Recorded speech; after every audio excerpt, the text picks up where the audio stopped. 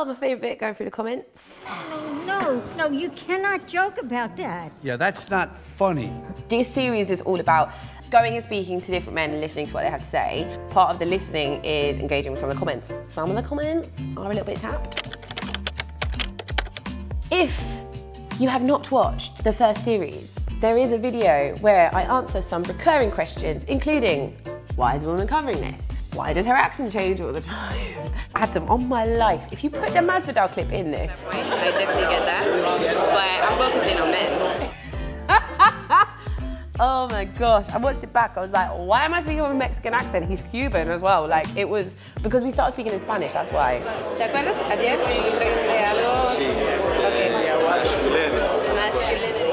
I've been doing it since I was little, I can't, sorry. It's just, that's who I am. Okay, a lot of people on the UFC video said that we didn't speak to women. Weird that they didn't interview any female MMA fighters. The UFC is one of the few sports organisations where men and women share the same stage and are promoted alongside each other. Ooh, there's a woman. And I understand that and appreciate that. But this is a series on masculinity. There were 12 different fights up on the list, and only one of them involved women. So I was like, obviously there are more guys who are fighting, and that's no disrespect to the women. I understand that there's a lot of things said about, you know, them earning fair money compared to other sports. I get it, but this series is about masculinity and it was mostly men there. I also did mention that in one of the clips that we recorded. Obviously there are female fighters as well, and there are female fans, but it is dominated predominantly by men, so that's why the interest is here in that.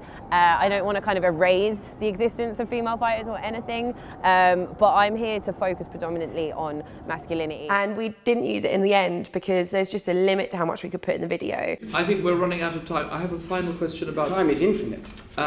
Unfortunately, we have... You're damned if you do, you're damned if you don't. If you go and you speak to women, they'll be like, why did you speak to a woman? Why is a woman doing this? And if you don't speak to women, they'll be like, why didn't you speak to women? It's like, oh my God, I'm not gonna make everyone happy. Richie Rossin says she should get some bigger earrings. I think that's a joke, but I will try. If I could get bigger ones, I would. Alex Gummer, wait, so was this supposed to come to a conclusion? Michael says she never unpacks the information to answer the question herself. All right, my brothers. There isn't a concrete answer. It's an exploration of something that's really complex, right? Lots of people say different things. I think Dan Hardy gave a really good answer. Some of us have got a bit more wild animal than others, and that wild animal needs to manifest in some ways. I'm not an expert on this. The people I speak to provide a very kind of comprehensive, wide-ranging response to quite a broad question. I've been thinking, racking my brains to try and work out how to wrap this up, what my conclusions are. I sat down for like a good half an hour talking about this, and then I just thought, well, you're smart enough to make your own opinions. Oh my God, it's taken ages. But if you want to see me speak at length, I mean, I could upload the whole half an hour video. You could just watch me speak for half an hour about... No, you can't.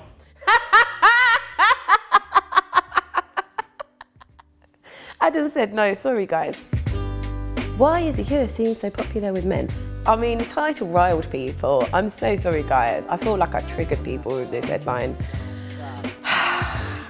There were some responses like, why are leggings so popular with women? Why is keeping up with the Kardashians so popular with women? Why is pregnancy so popular with women? I think it'd be interesting. Why is keeping up with the Kardashians so popular with women? I feel like you could say a lot about society and where we're at the moment, social media, our culture. If a guy wants to make that video, I will 100% watch it. Shout me when it's done, all right? I'll share it on Twitter.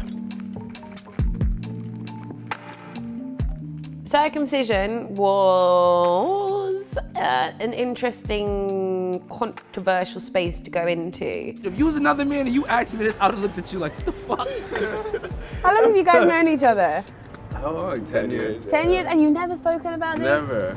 Never talked about each other's penises either. No. On all these episodes, I am not trying to come in and tell men what to do. Like, who is it for me to tell a guy what? If he's saying to me, I don't feel that I've been mutilated, I don't feel this, I don't feel this. Who am I as a woman to go and say to a guy, well, you know what you are? No, like that's the whole reason I'm not taking a hard stance on this. Because I'm not going to go to any guy and tell them, you shouldn't have had this done to you if they're happy with it, or, you know, you should have this done to you if you haven't had it. I'm not here to argue with people. I'm here to to basically understand where they are coming from, because I feel like that's missing a lot. You are sadist, criminal. Shut up! You don't even have a dick. You're torturing little children. Oh, fuck you! Yes. You know what? If I wasn't a lady, I would deck you right now. Yeah, I would circumcise you if I could. There are other places and other videos that you can go to find people arguing about things. I feel like there's a lot of opportunity to find those things elsewhere. Give me my phone. Get my phone.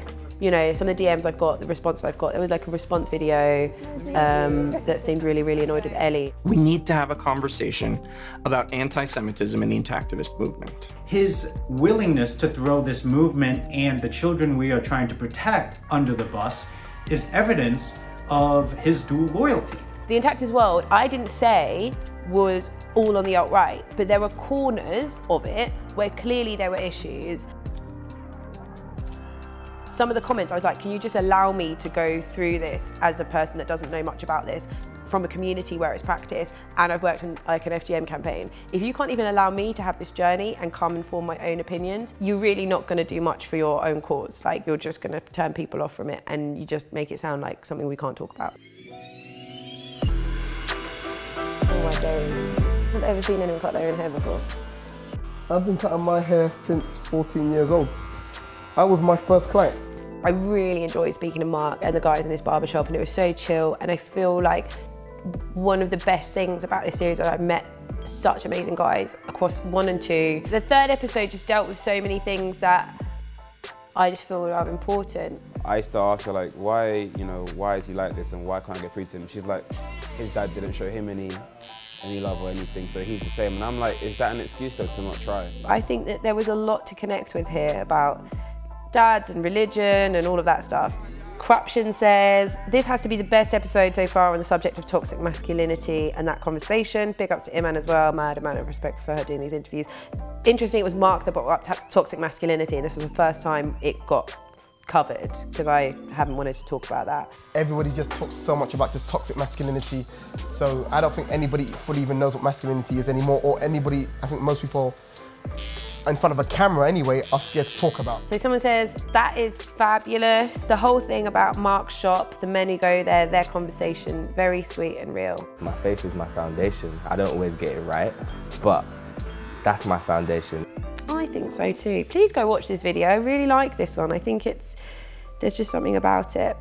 Are you actually going to eat that pizza? Poor guy didn't get to eat his pizza. He didn't really want the pizza. It was more about the conversation, but I'm glad you're so concerned for Mark's well-being. Yeah, it's fine. Good. There is so much positivity in here. I tried to engage a little bit with the criticisms, because I feel like it's good to answer those questions, but anything where someone feels like they got something positive out of it, I'm so happy. Woo!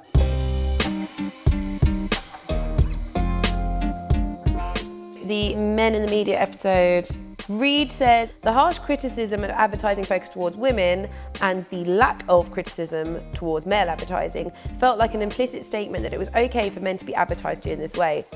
It definitely shaped body self-consciousness that I still feel today. Thank you for covering this. It means a lot to me. Somebody said, it's also terribly confusing. Shouldn't I strive to be strong and successful? Isn't shame just part of self-improvement? Nothing makes sense anymore.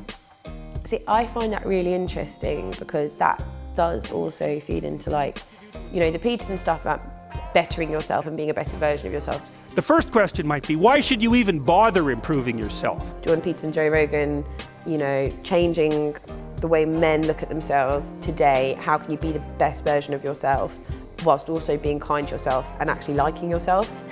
Actually, Gwyneth Paltrow in her thing on Netflix. Tell me you didn't just say that. She talks about like self-optimization. We're here one time, one life. How can we really milk the shit out of this? And I feel like we are all creatures that need to consistently progress and feel like we're making ourselves better as we get older, because otherwise what's the point? Adverts and the way society constructs success is very, very rigid. It's not to say that just because you want to break out of that very fixed box that you want to be obese and like lazy and unsuccessful. It's like about kind of diversifying that, right? It's about, you know, if you're short, that isn't the image that is in you know, the adverts that we see. And that's not something you can change by going to the gym or dieting. So then how do you deal with that? And it's about having, you know, different people and breaking down the traditional adverts. Beauty is skin deep. It's underneath that counts. It's underwear for a man with a great body. And David Beckham. Is being the best version of yourself, beating yourself up all the time to the point where you force yourself into having that six-pack, but you're maybe underneath exhausted? It's a balance, isn't it? Yeah, when people are like in the comments, oh, why are you talking to boys, talk to real men? I'm like, shut up, man. He's a good music guy.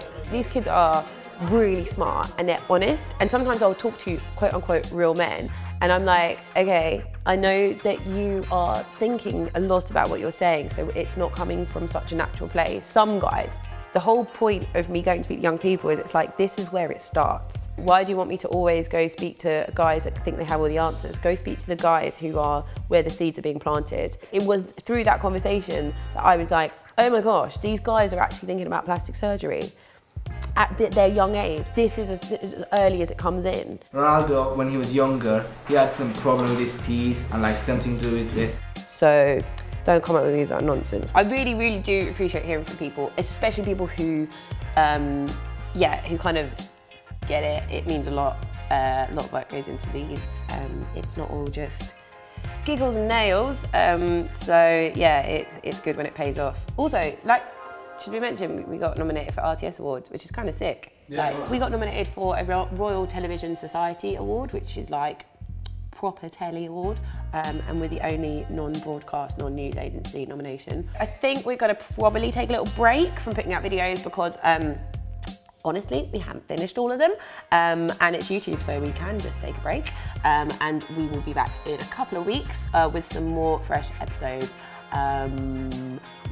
In exploring lots of interesting things.